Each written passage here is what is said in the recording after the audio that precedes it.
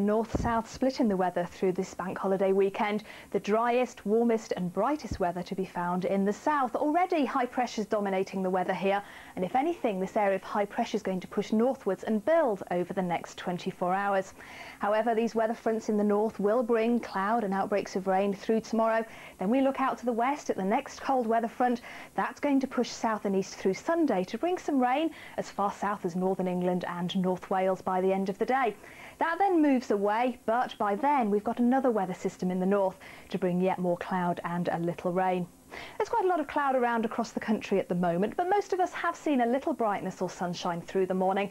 However, in places that cloud is thick enough to be bringing 1 or 2 drops of rain, and throughout the afternoon there's a risk of a light shower pretty much anywhere. But I think much of England and Wales will stay dry with a little bit of brightness or sunshine, and most of the showers will be in the far northwest, and here temperatures will reach just 17 or 18 degrees. Elsewhere we should see temperatures peaking at 21. Overnight, many places will be dry with clear spells, perhaps a little bit of dawn mist, but in the far northwest we're going to see more cloud and rain move in.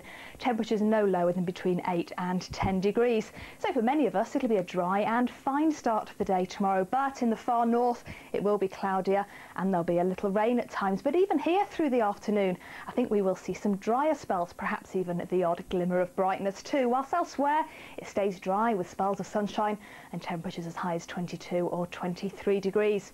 Then on Sunday that cloud and rain is going to sink its way southwards. It could be heavy in the west and north, getting as far south as northern England and North Wales by the end of the day. Now the south should stay dry, but there is just a small risk of 1 or 2 showers to see.